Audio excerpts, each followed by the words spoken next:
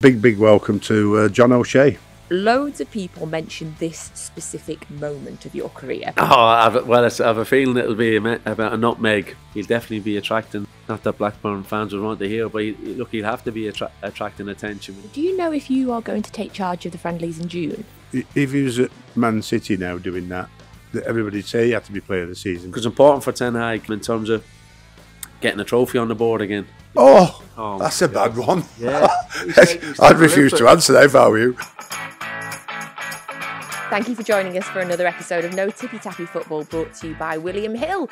And before we introduce our guest this week, we just want to say thank you for subscribing on YouTube. We are just about to hit 30,000. We'd love you to subscribe to our YouTube channel and get us to 30,000. We've been growing every single week. And also, Sam, did you know we've got our own Instagram now? I didn't know. They've done it without telling us. I only saw it, yeah. All right, okay. Came up, I was like, oh, right, that's me and Sam. Well, you know how brilliant I am on Instagram, don't you? So. Well, Not. We are on Instagram. I keep trying, but I just can't grasp it. I'm sorry, I need 16 hours of telling me what to do and what to like and how to post and where to send it, share it, cut it, crop it, who knows, I don't know, I haven't got a clue. Thankfully, you're not in charge of our Instagram page. I know, very good. I wish somebody get in control of mine like me. If you want to do Sam's Instagram, do let us know. And in the meantime, subscribe to our No Tippy Tappy Football Instagram and you'll get all the lovely clips of the show. So, Sam, would you like to introduce our guest today? Yes, it's a real pleasure to see this guest of ours again today. It was our time obviously I've known him a long time in football, but obviously, our main time was the great escape at Sunderland. So it's a big welcome to John O'Shea. John, how we doing? Thanks very much for coming. No, pleasure, great to be here. And he's been laughing at this title of mine, No Tippy Tappy Football. You know what I mean? So he knows I was a bit more basic when we were at Sunderland to get out of trouble, and it needed to be. I think John would agree with that. And in the end. You did let us play very well. Though. I did. You always said when it's on, you can play. That's right. Yeah. Play. So, no, look, delighted to be on. Looking forward to the next hour's conversation. I'm sure. Never half an hour, John. Never half an hour. That's all right. Around half an hour. Wait till we get to the quick fire questions. That's half an hour. That's an half an hour. Like I mean, so I think that our time at Sunderland, what I liked the most about it, as tough as it was in the beginning, was the fans. There's a 42,500 average on a team that only got out the bottom 4 or 5 in the last week of the season. Like I mean, so but we were brilliant the last 11 games. Only lost one in the last 11, and I think that.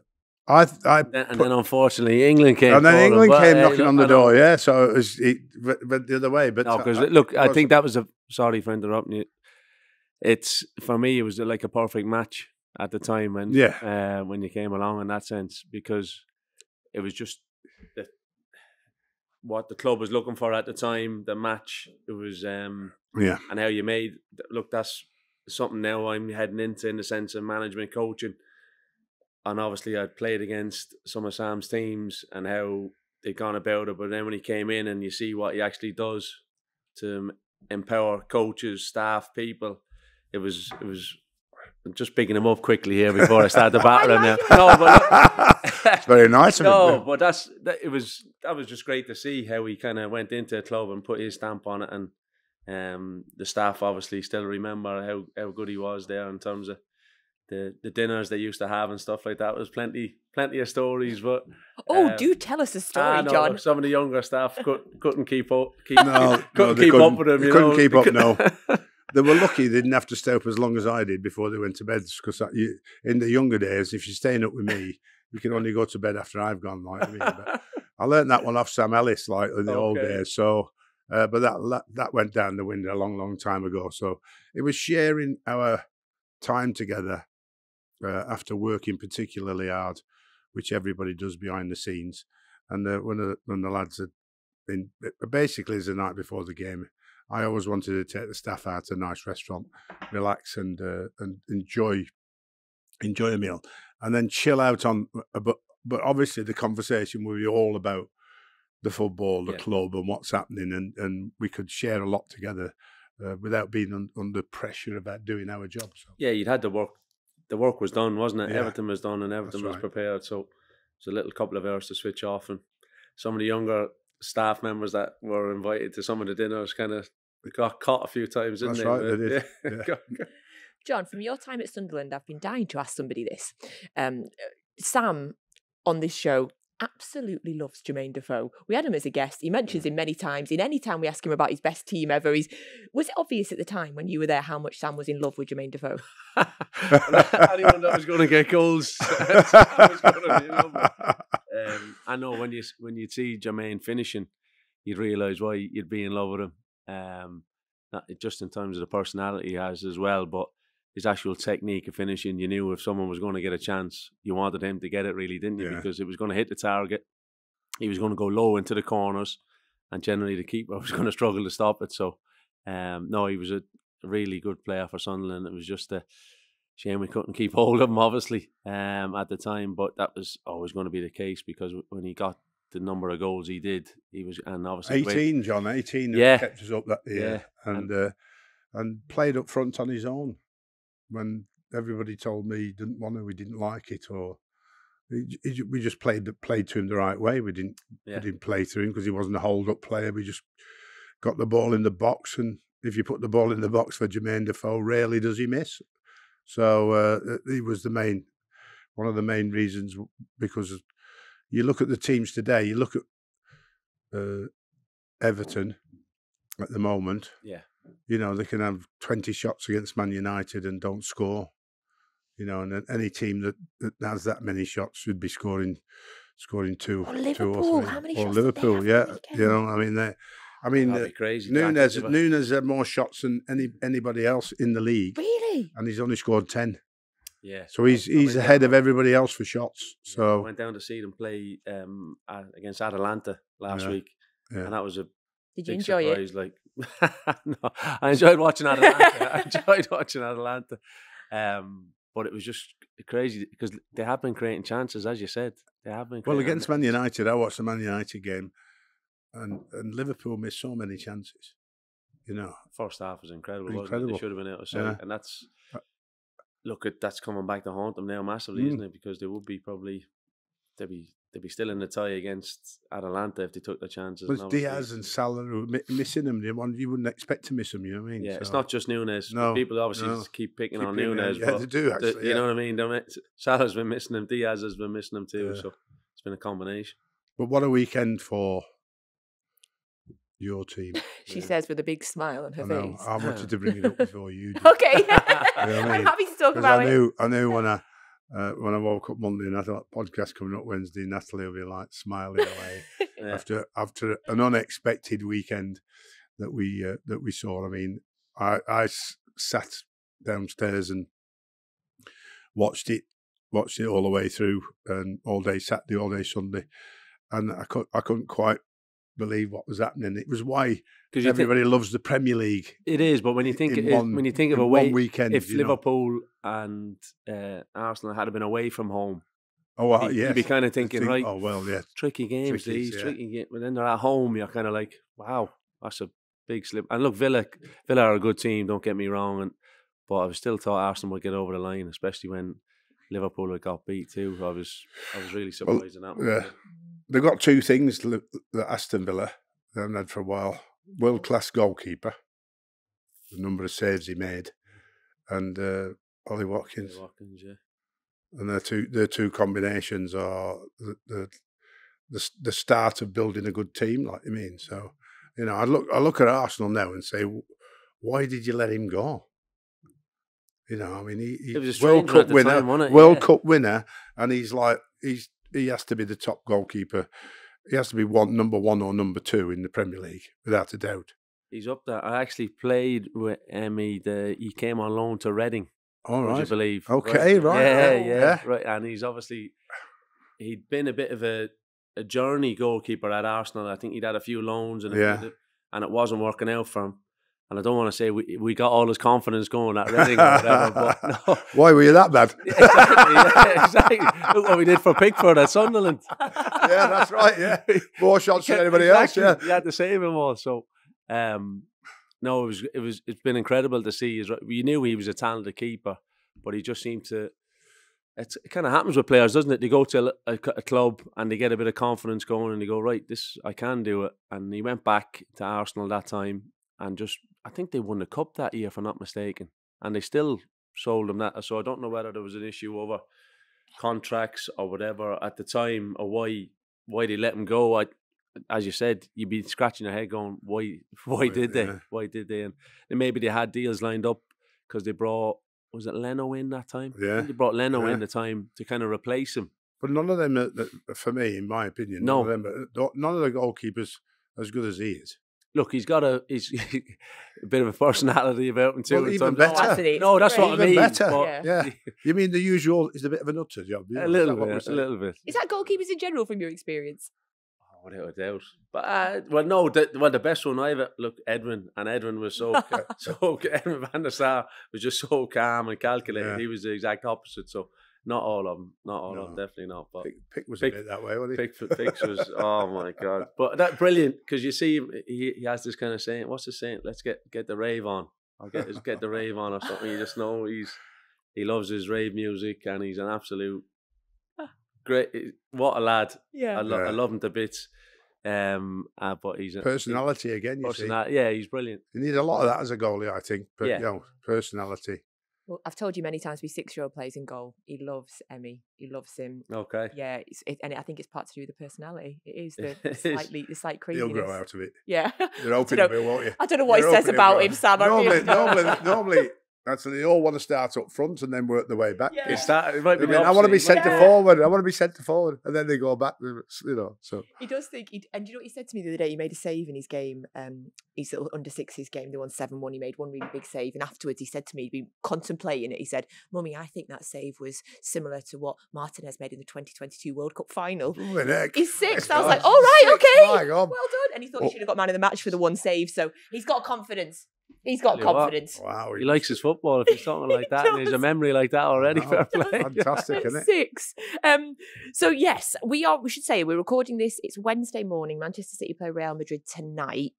So when this goes out, we will already know the result. So either everybody will be laughing at me as I tell you that I'm really nervous, or everybody will be like, "What was she nervous about?" But we'll skip over it because there's no point. Because by the time everybody listens to this, it'll already be done. I think it'll just be a great game. That's what I think, anyway. Okay.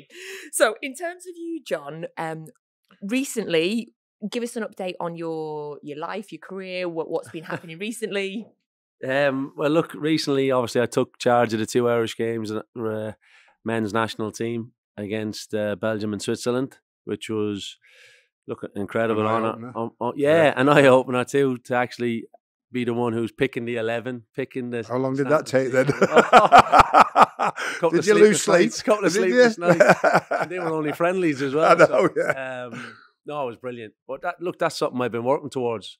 Yeah, absolutely. Like the last few years, in terms of when I finished up playing at Reading, went in on the staff at Reading, and then went up to Stoke and got involved with Ireland under 21s. Then went up with the senior team under Stephen Kenny, and obviously then got the chance to take these 2 games. So it's been. Look, I really enjoyed it. You get it. It's not obviously nice to leave players out of the team and what have you, but ultimately that's what you're there to do, isn't it? And, but you're planning to.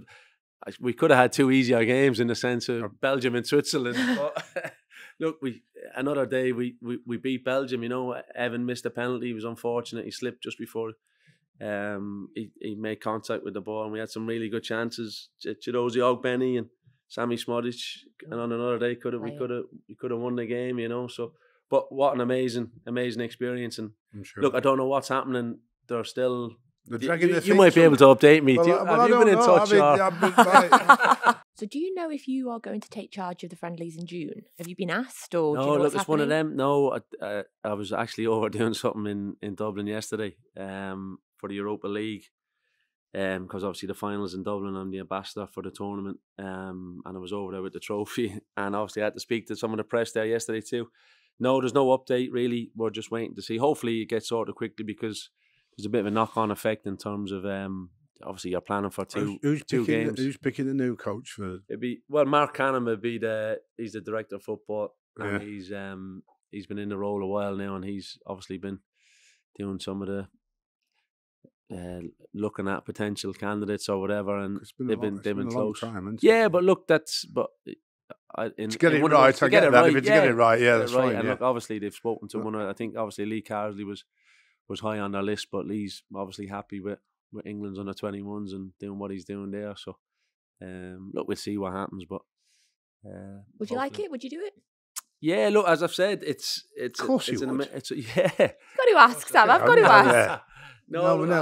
I took trying to be cautious. He snapped the hands off. I took the 2 games, and to manage your country is an amazing honour. Look, I've been involved with Irish team. I've been playing since I was 15 with Irish team, so and then coaching. So it's been over. Well, what? Doing a quick maths about 30 odd years, just less than 30 odd years involved with Ireland type of thing with coaching and playing. So that's enough experience for me as well, I think, to be involved in it. So, and then obviously the last 2 games, and I've just really enjoyed it. But look, let's wait and see. Now. He's been on this podcast now, though, Sam, so he's got a chance. That's true. We get. Is it? Yeah. John. Yeah, there's jobs pop up for a lot. Like I mean, 10 guests have got managerial jobs. 10 guests. Yeah. So there you go. Tomorrow you'll be managed. Well, I tried. I know, but then this job came up. The 2 games still came up. Fit it in, I'm sure you could. If not Ireland, is managing or coaching? Is it what you want to do? Is that the future? Yeah. Look, hopefully. Look, I've been involved. Obviously, we were in before Ireland. I was in with Wayne at Birmingham. And look, obviously, it didn't go to plan. And in terms of chatting with Sam earlier, in terms of obviously you have to get results, as you just mentioned there. Yeah. The short term, you need to get results in, but in the sense of what we were told, well, Wayne in particular, in the sense of it's a long-term plan, long-term project type of thing. But look, you see what's happened now. Even though obviously Tony Mowbray's gone in, I went in, and obviously hopefully Tony's getting better soon. He's obviously had a few issues, but. And obviously Gary Rowett is in there. He was on this podcast the week before he got the job. He was on here saying he'd had enough, like, you mean, that's after Millwall. Enjoying his break. And now he's like... Yeah, but obviously how the circumstances came about. Had a couple of good results as well, hasn't he? Yeah, they won, I think they won the last one at home to Coventry. And look, when we were close to a couple of big wins against Ipswich, and I think it was Plymouth away, where I think it was Christian Bielik got sent off when he probably shouldn't have been sent off. You know, a couple of things, and if those results swing your way, definitely, it's a big momentum one, because it was just, and you go back to the timing of when you go into a job in terms like that, you probably, look, hindsight is great. I don't need to answer for Wayne. He's big and bold enough to do it himself, and he's what's the age? He's 38, 39. He's had 3 managerial jobs. He's getting great experience, so I've no doubt when he does decide to get back in, that he'll be much better for it again, as you normally would be with the more experience you gain. It's like anybody else. If he gets back in again, though, John, and we all know this, that one will need to be relatively successful to. Yeah, you know, I did it. I thought he did a brilliant job at Derby when.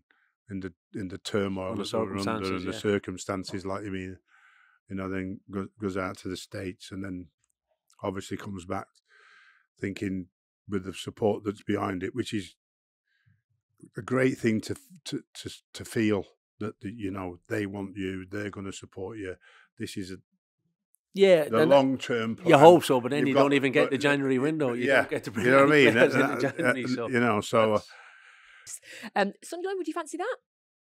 Look, I've when you think of, I was there for 6-7 years. And amazing. Was it that long? Yeah. Steve Bruce brought you, did he? Steve brought me up there. And with Wes? With Wes. And Wes thought I was doing a runner on him. But we were just waiting on our first child to be born. I was like, I'm on the way, but I'm waiting for the first kid to be born here. Can you give me a second? They thought, he's definitely up to something. He's talking to someone else. He's talking to another team. But no, Alfie was 2 weeks late. So, and look, an amazing time. You know, as you mentioned, it's an amazing club, Sam. It is. It really is an amazing club. We had an amazing time up there. But it's a tricky one. Yeah, ultimately, I'd love to be Sunderland manager, but I spoke to Tony Mowbray when he came into Birmingham about the kind of the model that they have there at the minute in terms of they're really going young players. And you kind of look, but it's the thing for me is, yeah, it's a great idea on paper, and but rarely works. Look, the classic. Rarely. You look at Bayern Leverkusen. Xavi Alonso, first thing he said was, right, I need experience. Goes and gets Xhaka straight away. It's almost the first player that he thinks, right, I need that central general to take control of things for me. Right. And experience. What's Xhaka, 31, 32? Yeah. Type of thing. And so you kind of have to have a mix. Yeah, you need to get young players in there, right, and assets to sell on and all that idea. Yeah, it's a brilliant, but the cutthroat nature of getting promoted, winning promotions, getting back to the Premier League, staying there and making your mark again, you need a blend of experience and youth. Well, very best of luck with whatever job comes up next, because one, you've been on here now, so one will come up, John, so soon. We mentioned Man City. Well, if it does, I'll be ringing him up saying, hey, what? Yeah. Done it again, we've helped again, that'd be great. Well, we're getting a reputation and I like it. We mentioned City at the start now, but I'd like to kind of delve deeper into that, obviously, with your vast experience of winning the Premier League, which, by the way, we ask people to send in questions. We ask our listeners and our subscribers to send in questions every week. No, I feel like this is more of a dig at me because it's not a question, but Cathal tweeted us to say, fair play, John, no question marks hanging over your Premier League titles. Thanks, Cathal. Thanks for that. He's going straight in. Yeah. Come on, give us a rundown. Give us a rundown. Allegedly. Give us a rundown of all what you've won. Oh, wow. Come on, a trophy cabinet at home. You know what I mean? 5 Premier Leagues, a few League Cups, FA Cup, the Champions League, World Club Championships. And don't forget the European Championships under 16 with the Republic of Ireland. All right, okay. That was the first one of the first ones, yeah. That's one you remember the most. Yeah. But did you win the Community Shield, John? That's the big one. The Community Shield, I'd say about 3 or 4 times. I think. I think so. Yeah, we've lost. You remember the ones you lose? I definitely should have more FA Cups. We lost a few finals there. Arsenal on penalties. Chelsea. Oh, you remember them ones? See how more. Jealous I am, like. Remember them ones more. No, look, we had an amazing run of it. When you think I was in United for 13 years, 9 with the first team, and we won 5 Premier Leagues in those 9 years, kind of. So, did you get a testimonial? No, no, because I'm laughing now.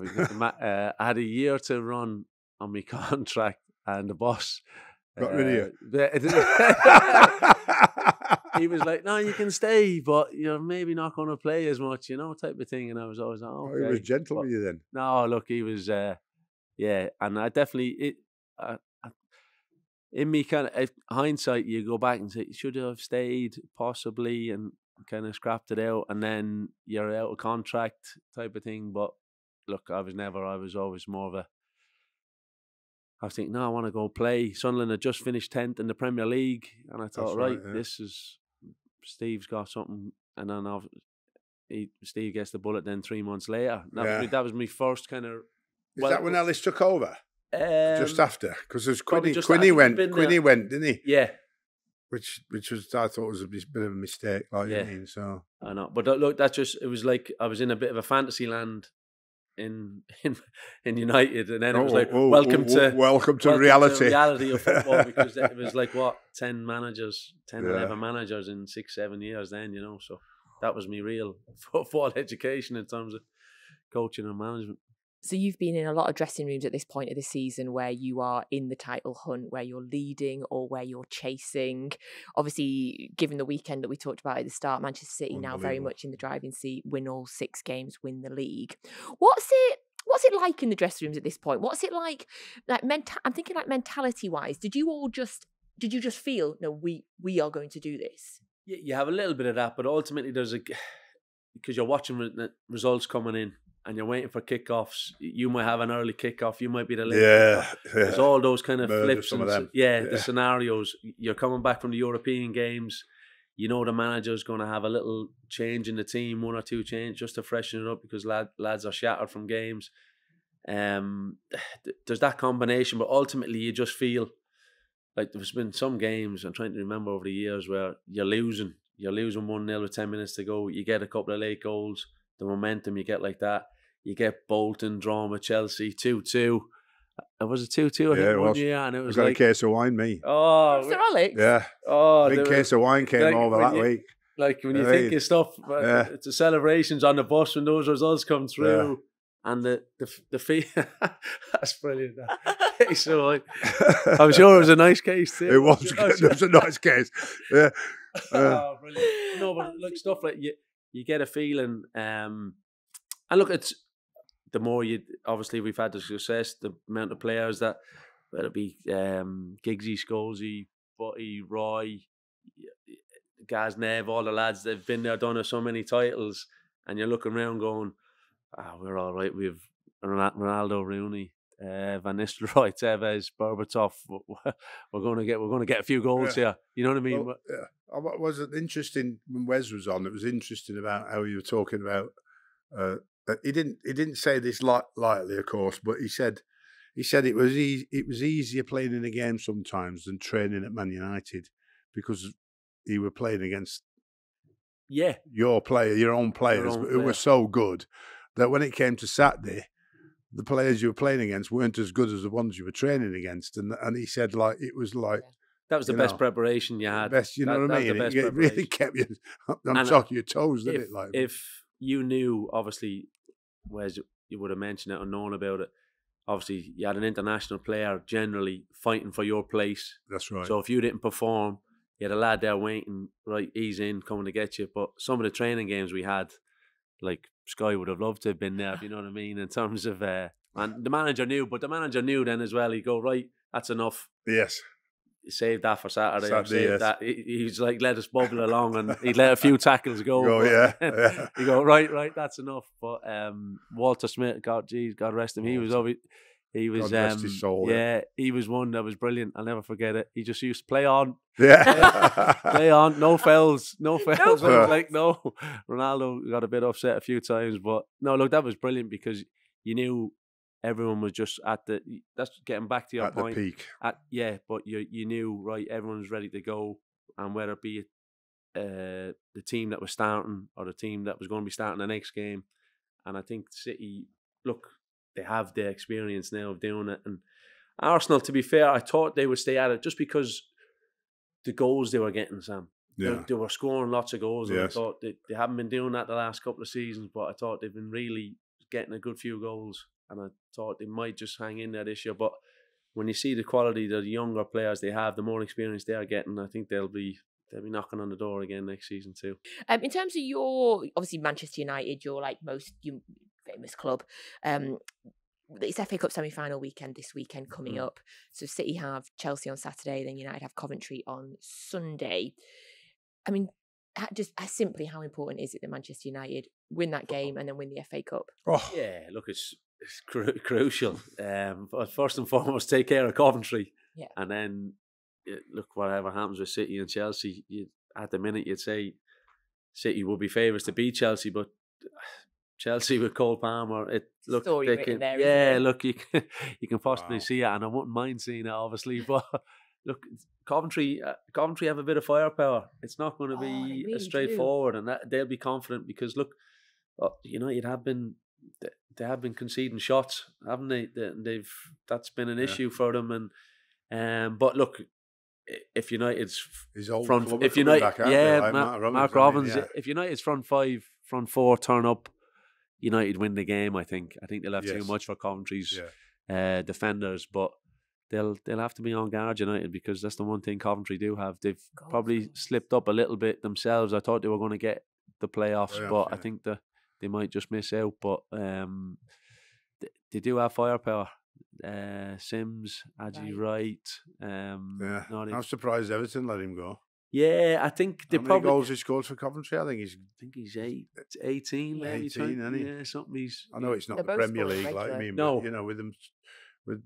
I just thought he done well, hadn't he? He done well on his loans. Yeah. And sometimes you think, right, give the kid a chance now. And maybe they felt they did, and he wasn't up to it. I don't know, but he's definitely done himself no harm. No harm. There'll be plenty of teams looking at him now. That's for sure. That's for sure. But look, he'll be looking at that going to Wembley. What an occasion for Coventry too. But I'd be hopeful now United will get across the line and have a look. It's important for Ten Hag in terms of getting a trophy on the board again. If you can do that, you obviously got to the final last year. I don't know who beat them, but no, look, it's a case that it could be City again more than likely. Let's be honest, it's not going to surprise us if they did beat Chelsea in the other semi-final. So let's wait and see. Given that Van Gaal got sacked after he won the FA Cup, I mean, is it even enough for Ten Hag? Do you think if they win it? Well, look, it's definitely going to do him more favours to win it. You'd imagine so. And whatever happens, Sam will know a lot more than me in terms of when the new owners come in, or new part owners, and they're changing lots of things at the club in terms of recruitment, director of football, etc. That possibly managers change too. You've seen it a lot, but for me, I don't think that would be the definitive answer. I think he should probably stay on for a bit longer. But look, that's not the powers that be will decide. I think if he wins the FA Cup, it's definitely helping. It's not the biggest worry. Okay. No, Man United. The biggest worry is the infrastructure behind the scenes, which is clearly what needs to get a huge amount better, particularly in recruitment terms. I mean, because you look at how many it happened at Everton, and they've run out of money. You know what I mean? And look at the state of the club now, because all the changes and all the new style of recruitment, somebody out, somebody in, somebody out, instead of making sure that stayed. If you got it right, that stays no matter what or who coach comes in. Yeah, because you've got it right, like I mean, and that's imperative, and that's great for you as the manager or the head coach. Now you're not a manager anymore because it's there, and then you have your influence on that, and you then start working with that, and you know it's good enough. So then you start getting the right players in that earn the reputation that they have, where they come from, earn the money that they're given, and become effectively more valuable. So whenever somebody wants to overpay, you accept that you're going to lose them, but you're always after probably 20% more than your valuation. Yeah. You know, even Sir Alex let Ronaldo go for 80 million. Nobody thought that would happen, but it did, because 80 million was at the time just mega. Yeah. You know, so that is, you know, something that Man United have to achieve. I think before they look at the coach. Yeah, I think the key just the recruitment is nail on the head. I think that's been the key bit. When you look at even obviously Liverpool they've got Richard Hughes in from Bournemouth, isn't it? Yeah, kind of help them on the recruitment side of things, and there's teams always behind the scenes they're making moves. Yeah. But so United have kind of looked around at people to think. Well, they wanted Dan Ashworth, didn't they?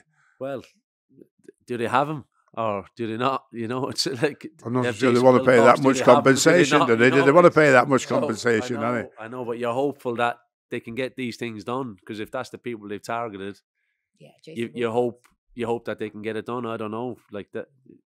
Obviously, we know we can't believe everything we read. It's such a long process, though, John. And the slip up with anybody is that you have to take a step back and make the process. It was it was 4 years at Bolton before I became comfortable with our recruitment policy. Yeah. The rest of the time prior to that was being a good risk taker by a calculation of stats. Viewing what I see. You know what I mean? Which stood me in good stead at Sunderland by watching Y Scout and watching them on video and that, like, and going, yeah, well, that suits us, need that, what that, because I have to make that quick decision. Bolton was like 4 or 5 years of he's in, he's out, he's in, he's out, he's in, he's out, he's in, he's out. And then we went, right, we've got him in Europe. Yeah, we've got him in England. Yeah. And we couldn't venture into South America because we didn't have the budget, like you mean, but we actually placed people living in Europe to start the process of saying when they ring up, we'll say we've already got a yes or no. So it's a huge. Look, as you said, I mean, Brighton have got it.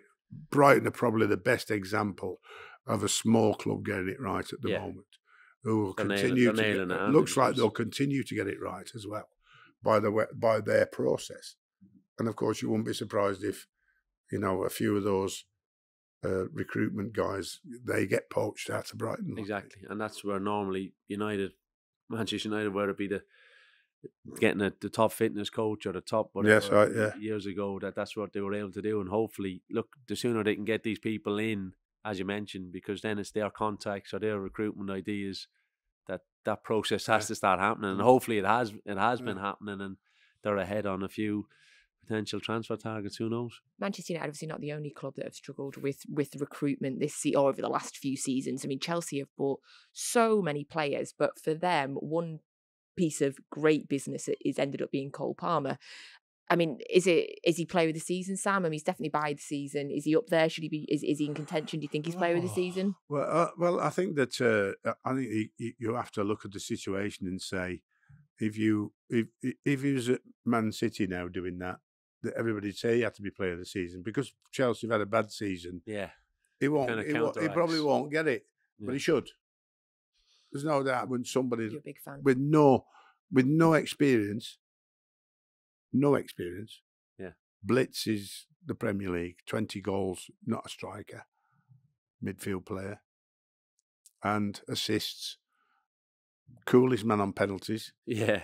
You know what I mean? Even when his mates are fighting over it. Fighting over it, yeah. It was brilliant. Just watching him just come in at the last. Last minute. Just give me that. Will you? You've got young Conor Gallagher there. He's 22. Right, he's captain. Yeah. I had Conor on loan at West Brom. He had obviously a really bad experience about losing every week, like I mean, which I think has helped him, in fact, develop, you know what I mean? He goes in and goes, and I go, well done, son. Yeah. You got these big time challenges. Would have been interesting to see if it was 0-0. Yeah, I know, in 90th minute. Yeah, they wouldn't have won it, would it? Yeah. No, that's true, John. But, you're right yeah.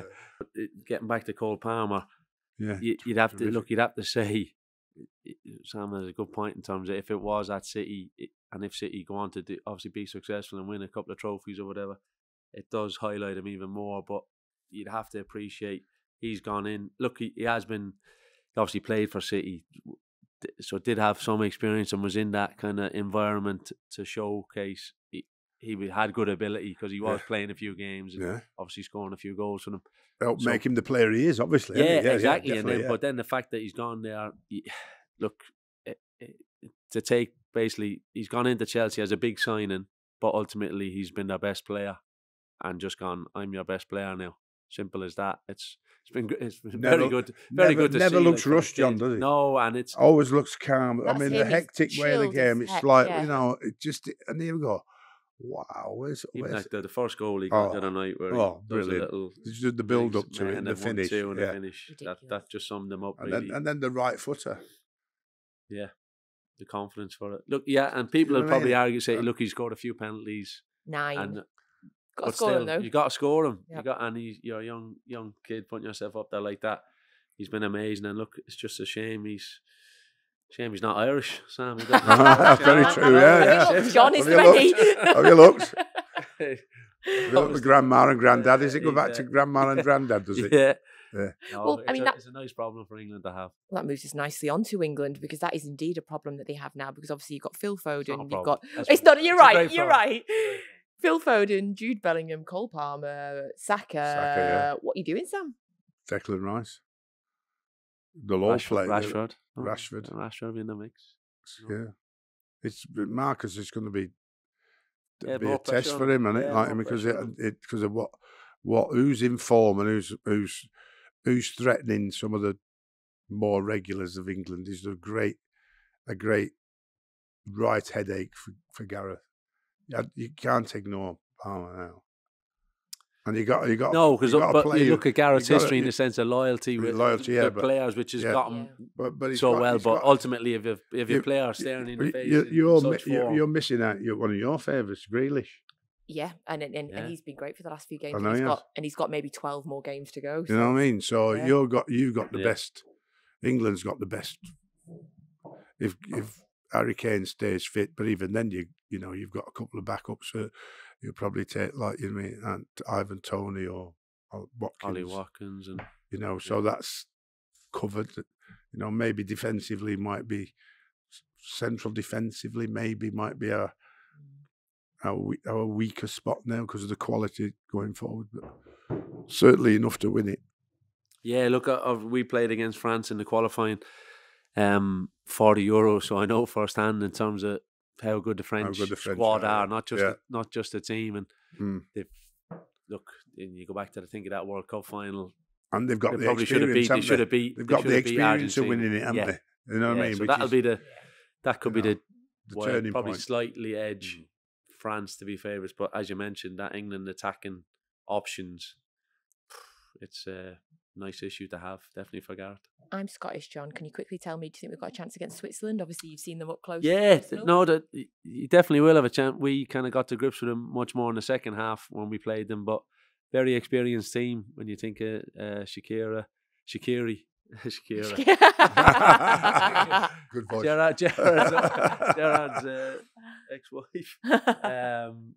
Xhaka, the players that they have, real good experience in the team. But Scotland will definitely cause them problems. I've no doubt. But you don't underestimate them either, because they always qualify for tournaments. They always kind of get there, and they have surprised a few teams as well in tournaments too. But Scotland will be right in the mix against them, I have no doubt. Yes, that's what we like, Sam. Absolutely. A couple of other quick bits about some of your former clubs. Are you keeping an eye on Reading at the minute? I mean, surviving after a points deduction, all the ownership issues. Yeah, look, obviously I have, and know obviously Mark Bowen down there, obviously what they've been having to do, what's gone on in terms of, obviously still know some of the staff there too. Look, it's been terrible to see, because you think the stadium they have, the training ground that they moved, it's really nice, a really good setup in terms of they always produce good kids from their academy. Obviously Michael Elise was there not so long ago doing brilliant at Palace now. And look, thankfully, looks like they've obviously survived, haven't they, this season quite comfortably enough. But has the club been sold to a new owner or not? I think there's potential. Yeah, look, it seems to be close. Great potential, really, isn't it? Yeah, yeah. When you think of they're close to obviously the area where they are in terms of it. Look, it's attractive to lots of players as well in that sense too. So, but a really good. When you meet fans outside the club or outside when you're going into the stadium and stuff, they're so passionate about it, and rightly so, because it's a big part of the community down there as well. And great, hopefully they do get that new owner across sooner rather than later, because the owner that was there previously, how this happens at club, Sam, I don't know in terms of why they decide. Obviously they have frustrations themselves in terms of they're not happy. They thought they were going to get promoted. They were told they're going to get to the Premier League, no problem, and they keep investing money, and next thing they just no, we're not going to do that anymore. And it's tough to see that happen in terms of how can clubs overcome that. I don't know. Checks have to be done beforehand, I suppose, in terms of making sure there's guarantees or something like that. I don't know how you kind of combat that. Yeah, those guarantees have to be. Obviously, we've seen a lot of problems with more unscrupulous owners coming into buying football clubs, particularly Bury and Bolton nearly went under when and went under. I mean, Bury have only just bought the ground back and trying to work their way through the leagues. Bolton was only a couple of days off a very, very similar outcome. Yeah. You know what I mean? And so without the right checks, without the right guarantees, I mean, the EFL and the Premier League can't allow a football club to be taken over. They really must be much more stringent than they have been. You know what I mean? So But look, getting back to just quickly, fingers crossed they've kind of, hopefully they do get that new owner sorted, and they can just concentrate on, because they have a great academy down there as well, really good academy, and as I mentioned, producing good players, and hopefully that definitely continues. Championship is so competitive. I mean, especially that bottom end of the Championship. You mentioned Sammy Smodics before in terms of playing for Ireland. 30 goals this season. I've watched Blackburn. I've covered Blackburn a few times this season, so I've seen him up close. Every time I go, he always scores 1, 2, scoring all the time. How highly do you rate him? Where do you think his future lies? Yeah, well, look, Sam mentioned it earlier, in terms of how much he enjoyed working with Jermaine Defoe, in the sense of, that chances are going to come about. He's going to be in the right place. He's going to be, and Sammy, look, I'm not saying Sammy's good. He's not up to Jermaine's level yet, but scoring 30 goals is definitely helping you. But no, look, I think he just, obviously where Blackburn would be without him, can you imagine? He's every level he's kind of gone up to, and he's worked his way up through his career, that he's took the challenge on, hasn't he? And he scored goals. Definitely. He'll definitely be attracting, not that Blackburn fans would want to hear, but he'll have to be attracting attention when you score that amount of goals, and but just long may it continue. And it was great that we were able to get him, obviously, to play recently as well against Belgium, his first start for Ireland too. So look, well deserved, and hopefully there'll be more to come for him. There's so few and far between for some reason, goal scorers. Out and out goal scorers, yeah. Well, I mean, and he's comfortable. He can do centre forward. He can do off the left, off the right, in the 10, behind the striker. So he has that natural footballing brain as well to be in the right place at the right time, which is always very valuable. So into the last bit now. This is our not so quick fire questions section. I mentioned that we always ask our viewers, our listeners, if they'd like to send a question for our guests, which you can do so on our Instagram now, on our Twitter, on our comment on the YouTube videos. You can message me. Loads of people mentioned this specific moment of your career, and I wonder if it sticks out at you. Now, on your Wikipedia, he obviously knows which one it is. Which moment do you think? Ask him which you did. Yes. Come on, tell us. No, I have a feeling it'll be about a nutmeg, possibly. It is about a nutmeg. So, your Wikipedia specifically says he's proved. I used to say a lot of things, that Wikipedia page over the years, but anyway. 07-08 season, he proved an important utility player during a European double, but more importantly, a legendary nutmeg on Luis Figo. Which one of those was the bigger achievement? Oh no, look, it's amazing, because even last year or 2 years ago, I did an advert over in Dublin for the Champions League, the promotion type of thing. But that's what they wanted to talk. That was part of the everything advert. That's right. The Champions League, just over a nutmeg, and that was 20 years ago. Over 21 years ago now, or whatever. So home on tape. On his phone every day. It was fun. I was laughing. I certainly thought it's showing the kids like Dad. No, there's kind of strange memorabilia you get sent from our fans. There was a T-shirt sent to me as well, but I've not made Luis Figo. This was going back, obviously, 20 years ago, a few months after the event. Still wear it. I don't think Luis Figo is too worried about it. No, I would have gladly have been megged by Figo 100 times, and we went on to win the game. That's what I've always said. It was that Real Madrid team that we played that year, or a proper team, hopefully this is kind of Madrid team that might turn up tonight. Look, I know that's gone. No, look, it was a great thing to do as such, but it happens all the time in games. You see it, but I'm just laughing. I'm laughing about how much it's been immortalized over the years. It's quite funny, but no, I'll take winning trophies all day over a situation like that. I say, wear the T-shirt, wear it every day. A nice, good, quick fire one for you. Which former Manchester United teammate would you least like to be stuck in a lift with? Oh that's a bad one. Yeah, I'd refuse to answer that if I were you. There'll be different reasons there. Different people. Yeah. Oh, wow. Have a few if you want. Wouldn't like to be stuck in a lift for. I think probably. Who can we say here? I don't want to. Not that I'm stitching someone up here now, but I'd be wanting someone, if I'm stuck in a lift, I want them to help me out a bit, wouldn't I? So I'd be like, but I wouldn't want a tattoo. He's thinking hard. This is quick fire. Yeah, like quick fire. What was the name that first came into your head that you stopped yourself saying? That was very good, by the way. That was very good. Oh, I can't say. I'm going to say Scholesy. Scholesy just like, he'd be just chilling. He wouldn't help us out at all. He'd be like, look, someone will come and get us. Someone will come and help us out. So, there's possibly Gaz Nev. I'd be thinking, where's my headphones? I'd hope I'd have he'd be screaming. He'd be screaming and shouting, going, what's going on? No, those two, but two great lads as well. Great, love that. Thank you. And finally, you've played left back, you've played right back, you've played centre back, you've played centre midfield, you've played up front, and you played as a goalkeeper.